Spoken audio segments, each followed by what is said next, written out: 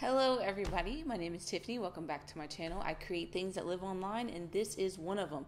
In today's video, we're going to be going over a coding exam that I had for a backend developer position. The question comes from HackerRank and I am completing this in Python. So let me read for you the questions so that we're all on the same page about what's being asked here. In this challenge, the REST API contains information about a collection of users and articles they created. Given the threshold value, the goal is to use the API to get to the list of most active authors. Specifically, the list of usernames of users with submission count strictly greater than the given threshold. The list of usernames must be returned in the order the users appear in the results.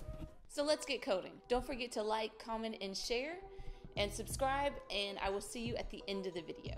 Okay, right here we have the HackerRank API for articles in user articles. We start out on page 1 here, and I'm just going to go through all these properties. I will put a link to this in the description. You can also go and look at this API, so you can maybe come up with your own questions or just play around with the data that's in here. So there's page, which is the current page of the results, which we're on number 1. There is per page, which in this case is 10. This is the maximum number of users returned per page. There's total, which is the total number of users on all pages of the result. Total pages, which is the total number of pages with results. So in this case, there's 2 pages with results. And then you have the data object. So it's an array of objects containing users returned on the requested page. Unique ID, a username, which is a username for the user. It has about, so it has information about the user.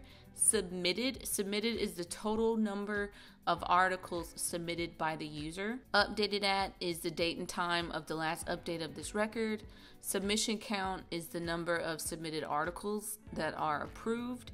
And comment count is the total number of comments the user has made. Created at is when the date and time of when the record was created. So I'm just scrolling through here and I'm just showing you that there are 10 records here. And then we're going to go to the next page.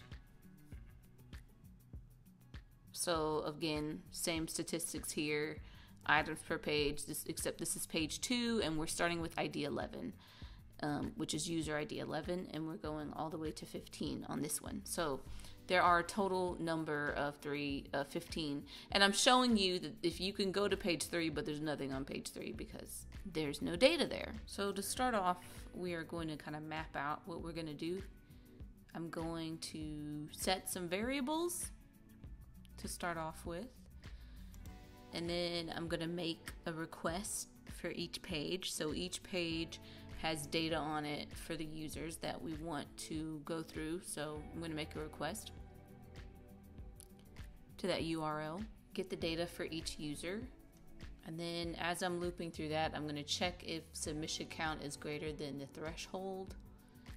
And if it is, I'm going to store it in an array of usernames, and then I'm just going to return the usernames once I'm finished. The first thing I'm going to do is I'm going to import a couple of things.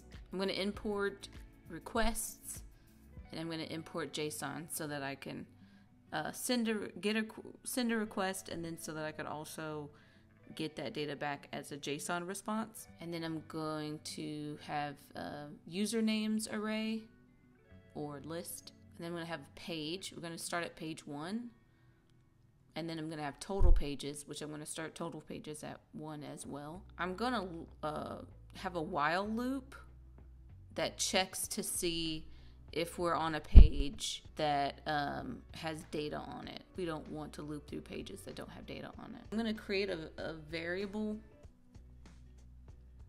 here. I had a little bit of trouble naming this variable, not gonna lie. I was like, what do I want this to be?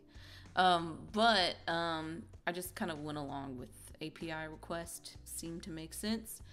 And for here, we're going to use that request that we imported, and we're going to make a GET request. The GET request is going to allow us to go to a URL and get data. So in that case, it's the URL that I'm copying from above,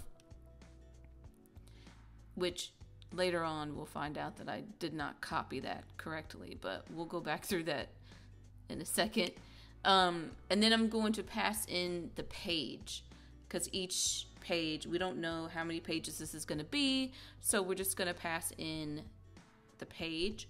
And then we're going to do articles. We're going to set articles to the JSON object of data that we're going to get back. So if you remember, the URL from the API had a data object, and that's what we want. And then for right now, we're checking if it's the first page, then let's go find out how many pages there actually is that we need to loop through.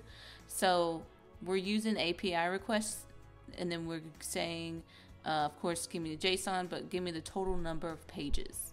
The total pages is that value that we're looking for. And then we're going to set the total page value. That's all we're doing there.